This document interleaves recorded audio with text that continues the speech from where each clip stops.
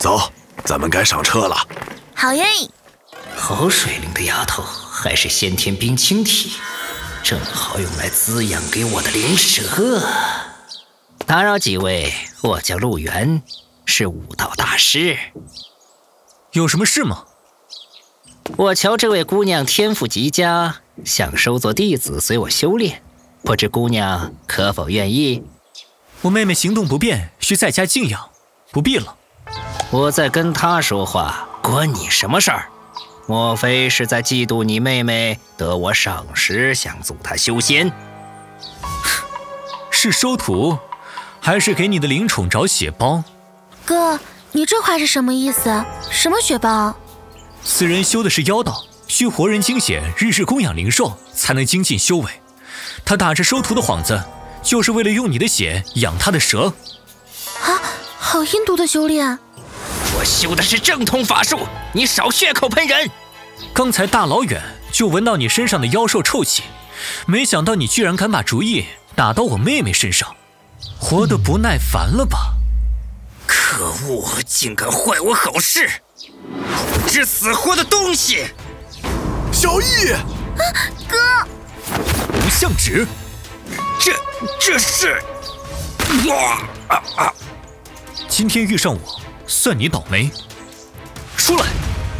蛇尊，区50级的畜生，也敢为祸修真？大师，我错了，是我有眼不识泰山，求求您原谅我吧。哥，爸还在一边看着呢，要不然就放过他吧。算你走运，有我妹妹替你求情，滚吧！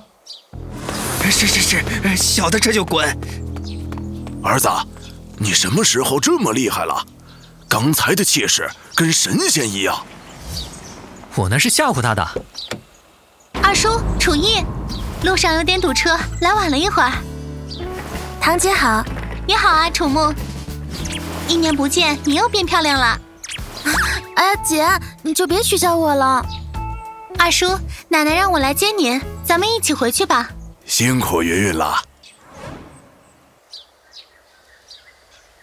我们到家了。还是这么气派，跟我记忆中的样子一模一样。别少站着，咱们进去吧。爷爷奶奶，二叔他们来了。哼，架子不小，每年都回来的最晚，是不是要我亲自去请你啊？哎呀，老东西，儿子大老远回来一趟不容易，你发什么脾气？儿子，你爸就这脾气，你别怨他啊。妈，我知道。奶奶好。好，我的乖孙们长得越来越俊了。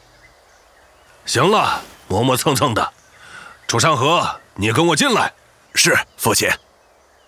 小易，照顾好你妹妹，我先过去了。爸，我跟你一起去。大哥，别怪小弟我多嘴，爷爷跟二叔谈话，还轮不到你掺和吧？我父亲的事，我凭什么不能管？大哥，奉劝你一句，你和二叔要是不想大过年的被赶出去的话，就别惹爷爷不高兴。看来是我做好人太久了，连你小子也敢踩到我头上。你要是再多嘴一句，我不介意打断你的腿。怎么回事？身体不受控制的打颤。楚毅，怎么跟你弟弟说话？你想翻天吗？算了，现在还不是翻脸的时候，看在父亲的面子上忍忍吧。我看气氛这么紧张，开个玩笑罢了。好了，都别吵了，快进来吃饭吧。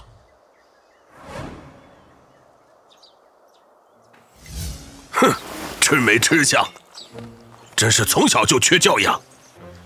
爷爷别生气，大哥兴许是没见过这些好东西呢。饭桌上不吃饭干嘛？难道大眼瞪小眼儿？我九某人来得不晚吧？老楚啊，宴会居然不叫我，不够意思啊！九大师，您说笑了，这不是以为您在闭关，不敢贸然打扰。半步宗师，难怪他们这么客气。九大师好，中妃给您请安了。不错不错，几月不见，已小有所成，要不了多久便能成为武徒了。多亏有您指点。是啊，我楚家能出修真之人，都要承蒙您的关照啊。无妨，这都是小事儿。话说，这位小友是？这就是我那个不争气的长孙，叫楚毅。年轻人，你想不想当我徒弟？九大师竟亲自提出收楚毅为徒，为什么？九大师，楚毅资质粗鄙，怎么配当您徒弟呢？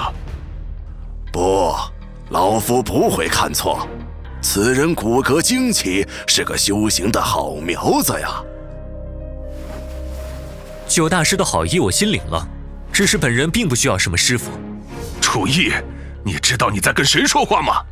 我提醒你，别不识好歹。年轻人，你的意思是我没资格当你的师傅？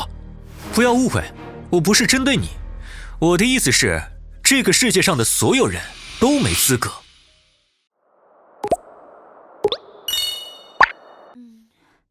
楚毅，我这是在哪里？